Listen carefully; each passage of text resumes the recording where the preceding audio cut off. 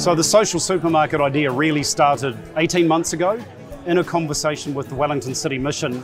And it was really a conversation that said, what could we do with the traditional food bank model and how could we take it further forward so that it was a really dignified, really respectful, really engaging model for people to get food support, but also engage with the wider support. So a social supermarket is a lot like a regular supermarket actually, but it's based in the community for those who might not be able to participate in normal retail shopping every week. Families come in, they're able to pick the foods that they want and need, and from a great range, like they would in a normal supermarket.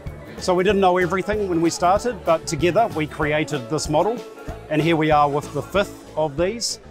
We think there could be 20 or more in the North Island. We don't know, but it is just such an amazing model, and Wellington has seen 4,500 Wellingtonians go through and get support, and a number of those now no longer need that support, which is the thing we love the most about it.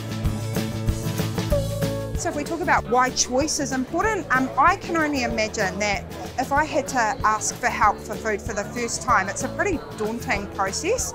With a social supermarket, we range them with about 800 products, and they're the exact same products in the local supermarket as well. So families can pick the things that they like, that meet their cultural needs. We want that experience when I have had to ask for help to feel really dignified, and that's what a social supermarket does for people. We know that permanently there is going to be a need for two things. One is a healthy and affordable food for every New Zealander, and the other one is supporting local communities. Those are the two promises that drive us to do this.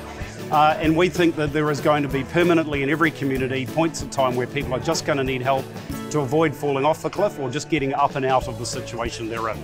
Above and beyond anything else, the teams and the volunteers who come and make this happen get real sense of pride that the work that we're doing is more than just us, and it's fun, right? It's getting right into the communities that need it most, helping in a meaningful way, and kind of what more can you ask for? It's really cool.